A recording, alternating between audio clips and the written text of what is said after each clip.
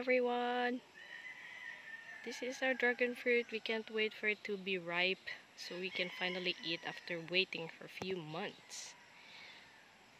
Welcome back to our channel. It's been a while since I have updated or uploaded videos, and I'm sorry for my voice. I have cough and I had fever for a short time, but my cough is still the problem. It's been days already, so today we are going to give you update on our dragon fruit farm. This year is very nice because there are a lot of posts with lots of fruits compared to last year, because last year we only had few posts with fruits. This time there's a lot. Thank God for that. This is the one that bloomed last night, I think. There were a lot of blooms that we were not able to see because of the weather. Even today, it's very gloomy for the whole day. The sun only appeared for a few hours and then it's cloudy again.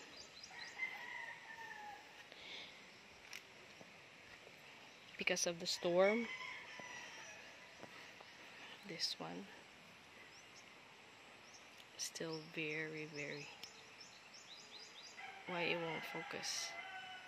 There you go. It's nice. And I'm gonna show you one that is almost ripe, but it was infested with ants for the past days, so that's why there are black spots there. But so far it's good. There.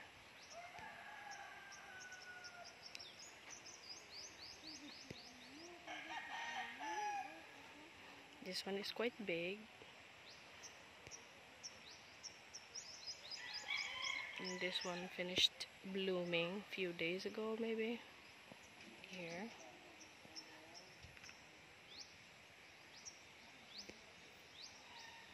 And then that one is quite big already. And as you can see, we still have posts that are, unfortunately, they're not up yet there. Most cases we cut them because of ants, like this one. We always cut the tip, so like this one, this is infected with ants. The tip of them are rotten, so we cut them off, and then it has to regrow again to new stem, so that's why. This one too, not gone up yet, and I think there are only 4 or 5 more from that area there because it's shaded by the banana trees, and also lots of water in that area. And you know, dragon fruit, they don't like wet areas and they like sunny days all the time. So we had a lot of flowers for the past weeks because it was very sunny here until this month came, and then it is raining almost every day again. So there were lots of flowers that were aborted, like probably 10 the last time I counted, but I don't know if it's still 10. See, there are lots of ants. There are few. Oh, they're black ants actually. And this one.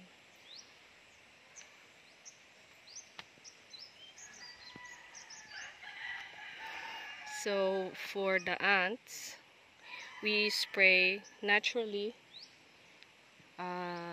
mixture of dishwashing soap and vinegar and water. But if there are really too many, we tried the chemically based pesticide, but it only happens like few times because I don't like to use them either. This one has lots of ant bites too. And this one too. Oh, this doesn't look so good. I think this is the first one that got a lot of ants in it. And then we sprayed naturally, and then we sprayed again one more with a kind of pesticide for ants. So it was okay. Here are a few more flowers.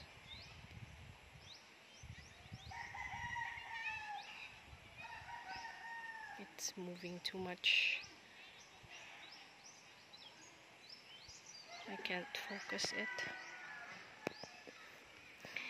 And then the part where we have lots of flowers really and fruits are in the front. There's one there too. And one more there. This side not much yet. Only developing flowers.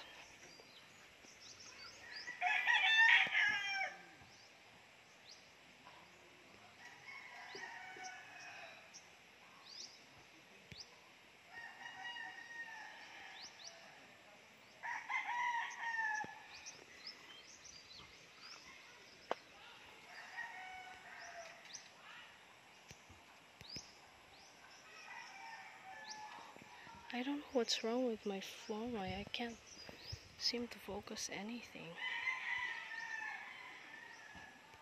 See? Oh, that one did a good job.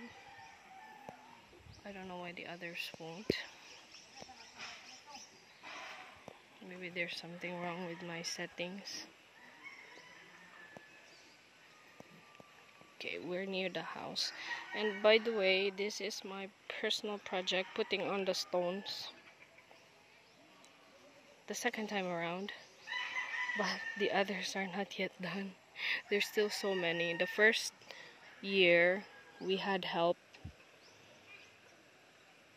The boys from Busai helped me put the stones. But this year, it's only me. So I only finished a few posts for the stones just to keep the soil from running down, just like this one.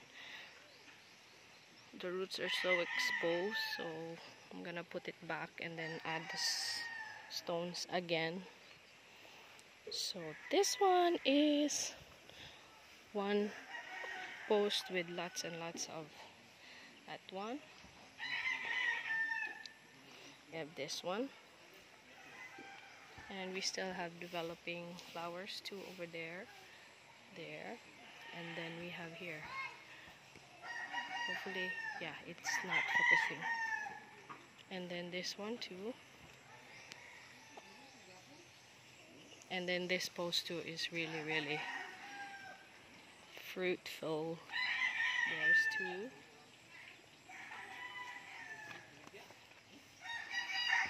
And there's two.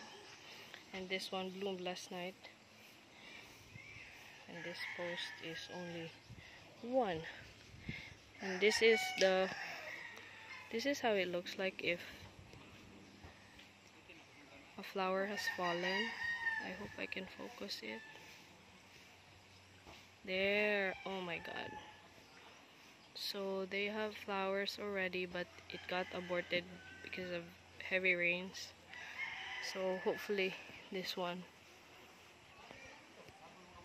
yeah, that too will continue. And that's it. We're in the house already. This one. I'm gonna show you another update when most of them are ripe. Sometimes we don't need to cut the thing off, this one, but some farmers said that it's really okay to cut them off, especially if it's rainy season, because they're just gonna gather bacteria or some sort of not good for the fruit. So if they don't fall off, we just cut them manually, like that one. Okay, that's it for updates. Thank you so much for watching. See you on the next one.